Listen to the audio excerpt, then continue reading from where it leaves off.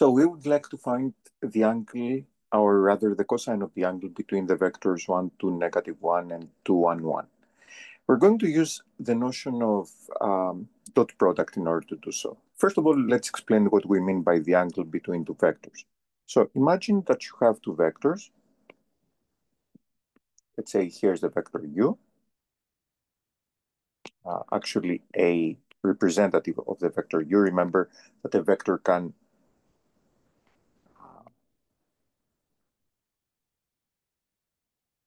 have its initial point at any point pretty much.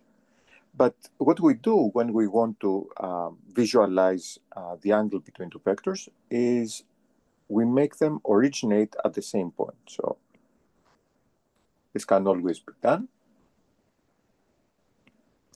And two angles are formed. One which is less than or equal to 180 degrees, meaning pi, and one which is greater than or equal to 180 degrees. The angle between the two vectors is always taken to be the smaller of the two. Of course, there is an extreme case in which the angles are the same. Both of them are 180. So the angle between two vectors, two non-zero vectors, if one of the vectors is zero, then there is no angle that is formed, is between 0 and pi. So the cosine of the angle will be between 1 and -1. Now, the dot product between two vectors is given by two different formulas. It's a number. And let's present these two formulas. The first one is really simple for computational purposes. So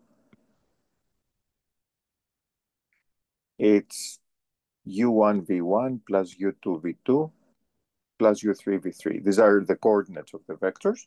So we just need to multiply the corresponding coordinates and add up all the products. So that's something very simple to be done. We will do it for this particular example. The second one is actually more revealing about the nature of the dot product. It's the product of the magnitudes times the cosine of the angle between them. So for computations, we always use this formula.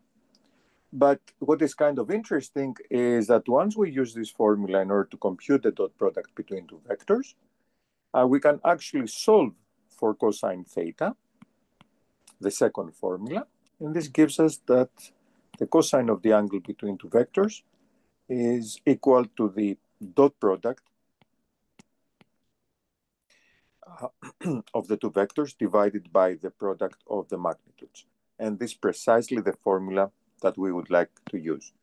You can see that for two vectors whose coordinates are given, using this formula is quite straightforward. And that's what we're going to show now for this particular exercise. So here's the solution.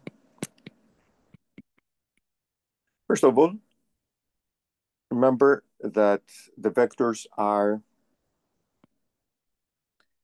1 to -1, and v is 2, 1, 1. To understand how the dot product works, schematically, basically, we need to take the product of these two numbers, the product of these two numbers, the product of these two numbers, and add up all those products. So let's do it. So u dot v is going to be 1 times 2 plus 2 times 1 plus -1 times 1, which is equal to 3. How about the magnitudes? The magnitude of the first product, the length of the first product, is square root of 1 square plus 2 square plus -1 square, which is square root of 6. The magnitude of the second vector is 2 square, square root of 2 square plus 1 square plus 1 square, also square root of 6. So now if we apply the formula that we just gave, we will get that the cosine will be 3 over square root of 6 times square root of 6 which is 3 over square root of 6 squared, which is 3 over 6, which is 1/2. Usually, we will stop right here, unless we use the inverse cosine function through a calculator. We cannot really approximate the angle or estimate the angle. But in this particular case, we have a very specific, a very characteristic cosine, which is 1/2. 1/2 is the cosine that corresponds to the angle theta is equal to pi over 3. So even though it was not asked of us to find the angle, in this particular case, we can actually specify what the angle is. It's pi over 3. However, what had been asked of us was to find the cosine, which is what had been accomplished by this point. And that's all. Thanks for watching.